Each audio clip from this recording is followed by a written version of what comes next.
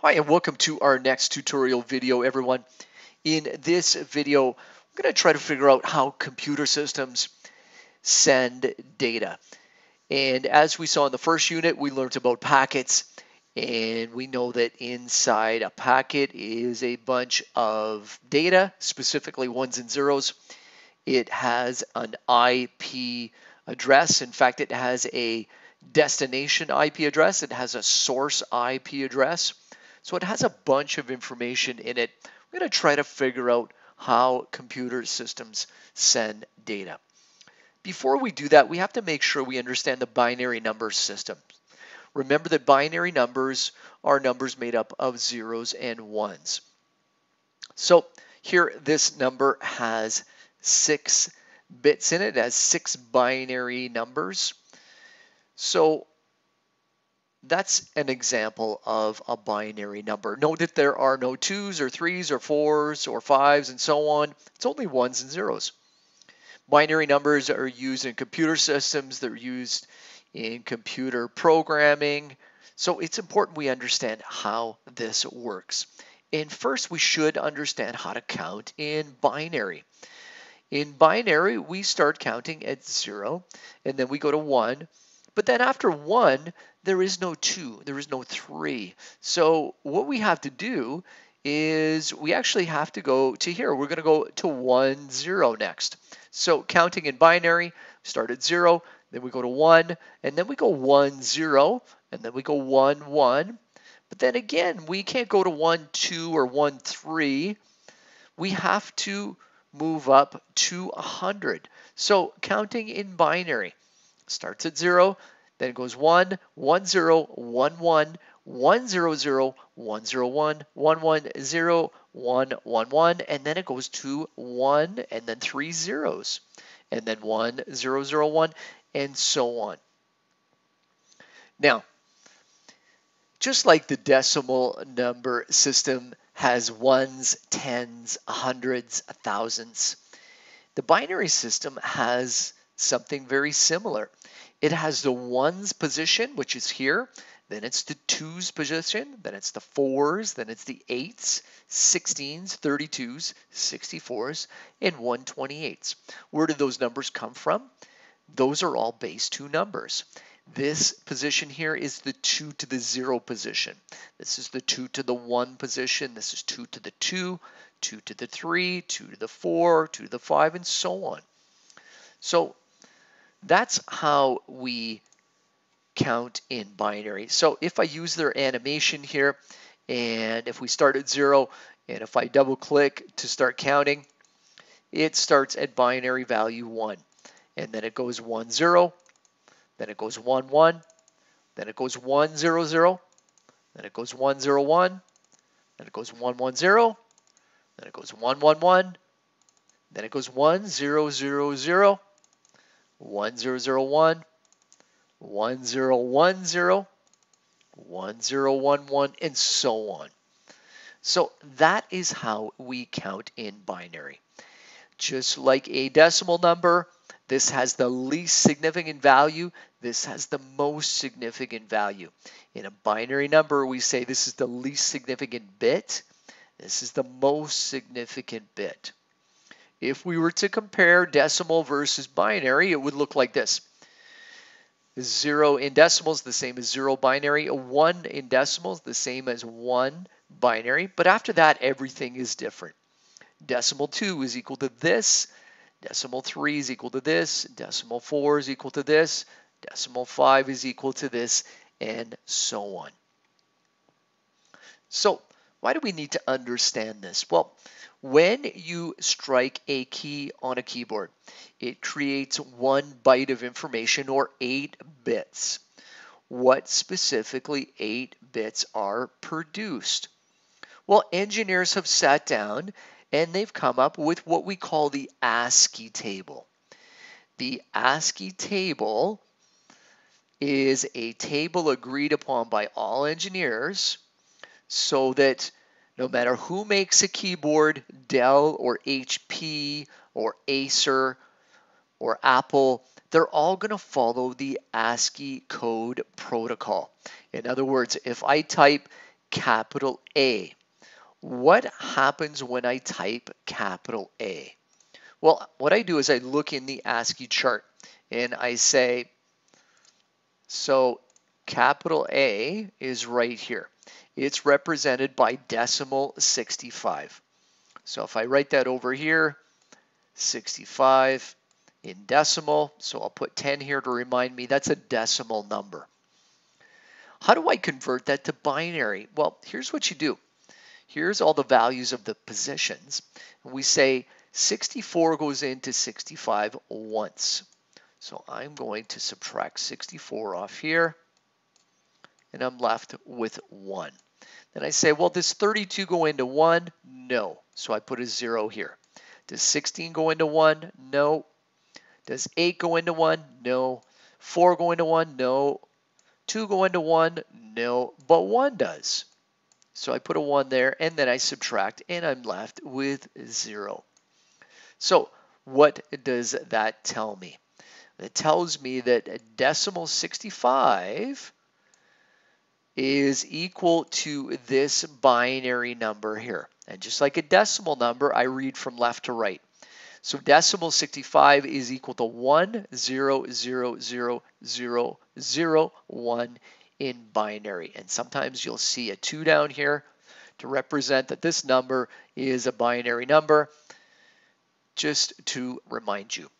Let's take a look at another example. So if I just clear everything here, and let's choose a different letter. Let's say on the keyboard, we strike a lowercase b. So if I strike a lowercase b, what's produced? Well, a binary number is produced. So I'm going to write 98 here. That's in base 10. And I say, well, what binary number is that? Well, I know that 64 goes into 98 once. So I'm going to subtract here. So I'll put 64 and subtract. So this is 4 here, and this is 3 here. And we say, well, does 32 go into 34? Yes, it does. So I'll put a 1 here, and I'm going to put 32 here. And I will subtract, and we get 2. We say, well, does 16 go into 2? No. Does 8 go into 2? No. Does 4 go into 2? No. 2 goes into 2, so I'll put a 2 there, and we'll subtract a 2. There's none left over, so this final value here is 0. So what have we done? What we've done is we've taken the decimal number, 98, and we've converted it to this binary number here. So decimal 98 is equal to binary, starting from the left, 1, 1, 0, 0, 0, 1, 0. So now you understand how to convert decimal to binary. Now you know about the ASCII table and what it represents. It's a protocol for keyboards. So now if we go into circuit verse, what your assignment is you are going to construct a keyboard to ASCII circuit. And what the circuit does is it takes a keystroke, whatever key we type, and it converts it to an ASCII value. What you're going to do is you're going to build all of this, and then you're going to output your first initial here. So my first initial is T. What you're going to do is you're going to get this all to work so that when you put in a capital T, for instance, because of my first initial, you're going to see the ASCII value output. So how do you do it using circuit verse? Well, there's a number of things that we're going to need. So first of all, when we go into miscellaneous, we have a text tool here. So remember, we can use the text tool to label things. So anytime I want to use a label, I can click and drag this in, and I can type, this is a label. And that way I can label things that I have here. And I want you to do that because it's important that you understand what each of these is. So I want you to label this 7-bit value here with these numbers above. I want you to label it just like I have it labeled. except you're going to say the ASCII value for capital, whatever your first initial is equal to some decimal value, and you're going to have to figure out what that is. You're going to have to check with the ASCII table just to confirm to make sure it's right and this is working properly. So if I go up here and I close this, we're going to go to sequential elements because what we need is a keyboard. So if I click and drag in a keyboard, that's what this is right here. So let me just show you how this works. If I hit this here, this is the reset, and what that does is it's going to clear everything in memory. And now if I go here and I type in a capital T, sorry, capital T, let me just reset again. I did lowercase, so capital T. And if I hit this here, this is what we call a clock. Clocks basically dictate when things happen in computer systems. So all computer systems have some type of clock.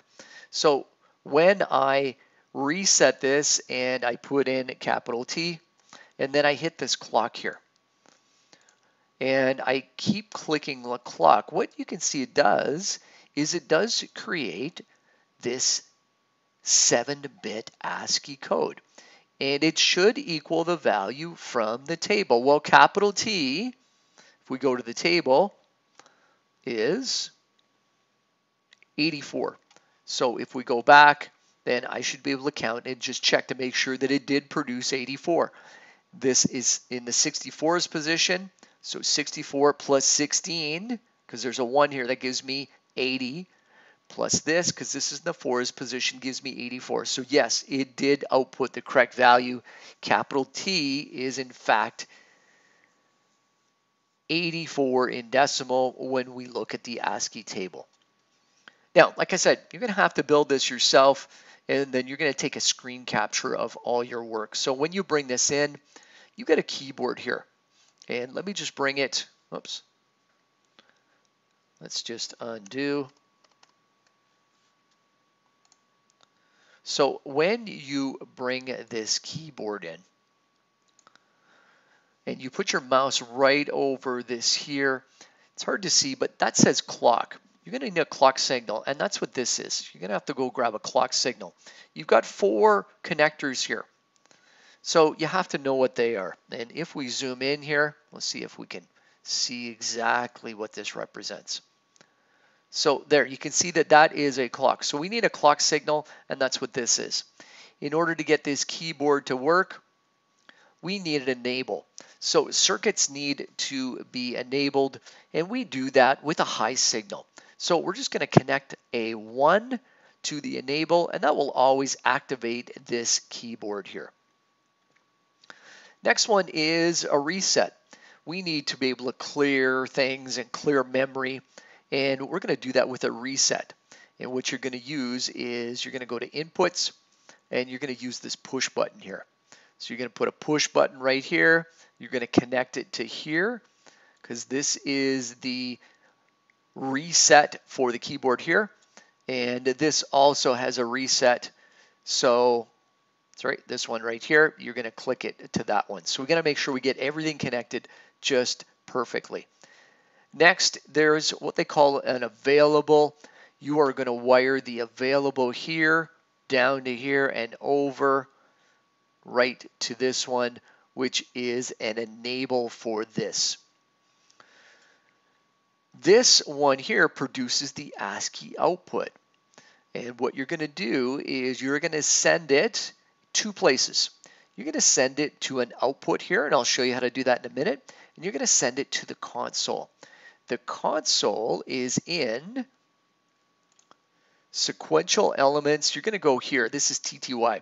So you're going to bring this in, and that is this here. This is the console. It basically is the output. Think of it like the display. So that's the keyboard, and that is the console. The clock, just so you know where you get the clock signal from, it's right here. So you're going to click and drag and bring in a clock. So you're going to need that. You're going to determine the output here. And the way you're going to do that is you're going to go to output. And when you click and you bring an output in, it looks like a single bit, but what you can do is you can go down here and you can change the width. We want to have 7 bits. So I'm going to click on this, and you can see up top here that it does produce a 7-bit output. So that's how you're going to create this right here. So now I've given you all the tools to create this. Your assignment is to create this same circuit that I've shown you here. And instead of using a capital T, you're going to use your first initial. Your screen capture is going to look exactly like this. Make sure you show your name up here in the corner. Make sure you find the actual decimal value for whatever your first initial is. You're going to screen capture, save it as a JPEG, and you're going to hand that in. I hope that was informative. Now you know how data gets sent from a keyboard. It basically sends out a 7-bit, or sometimes we say an 8-bit number defined by the ASCII table. That's it for this tutorial. Take care, and we'll talk to you soon.